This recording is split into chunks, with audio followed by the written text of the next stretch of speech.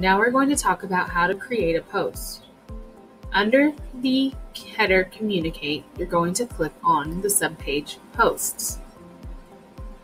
From that page, you're going to click on New Post. Now you do have an option. If you just click on New Post, you will only get a new post. However,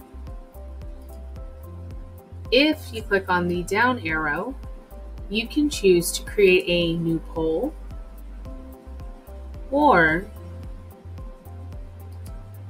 you can choose to create conference signups. For this, we are going to create a new post. When you create a new post, you are going to enter the class that you want it to go to, the subject of your post, and then your message or your description.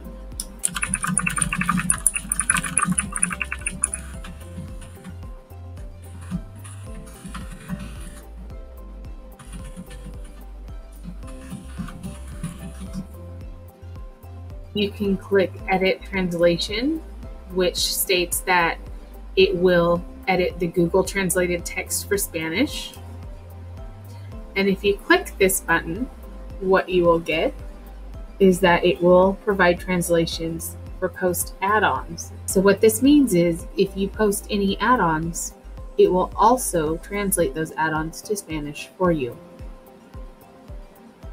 You will determine who should see this post, if it is staff or parents, and you will uncheck who you do not want to see the post. To the right, you will decide when you want to notify your users. Do you want to send it at their preferred time, which is instant, or digest? So I have 29 users who instantly get them, and I have 13 that have the digest, which is they don't get it till after the workday ends. You can send it instantly, which overrides the digest settings of those 13 and sends it instantly to all of them. Or I do not notify any of them, and it just sends it onto the post page, and parents will see it when they see it and log in. I'm going to send instantly. You can preview your post before you send it to determine if it is what you want to see. And you can tell you get a warning that says this is a preview of your post on the web.